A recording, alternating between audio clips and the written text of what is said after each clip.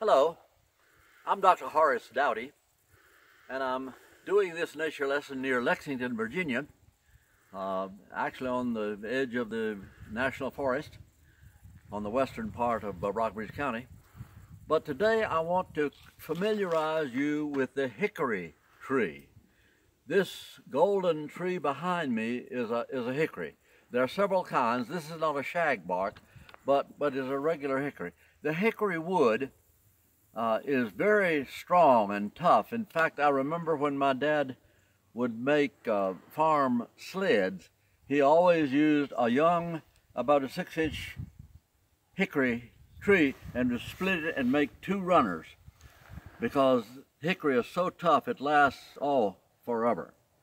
But what most people don't realize is that tree produces food for humans and for animals. Squirrels love hickory nuts. Now, they are hard to shell, but with a mechanical cracker you can crack a bushel of hickory nuts in just a few minutes and have plenty to eat for a long time. That's just one more natural food that we have in our area that too many people are not familiar with. They know about black walnuts, most people do, but not hickory nuts. But that tree will produce food to keep you alive in the wilderness, and it's good for you to know that. Now, a hickory tree will grow tall. They're huge. They will go 100 feet tall and 3 feet across the stump, making a huge, huge tree.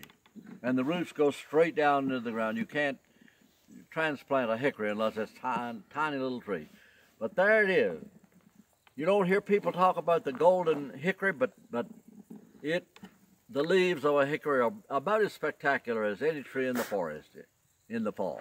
That is your hickory tree. The lesson for today.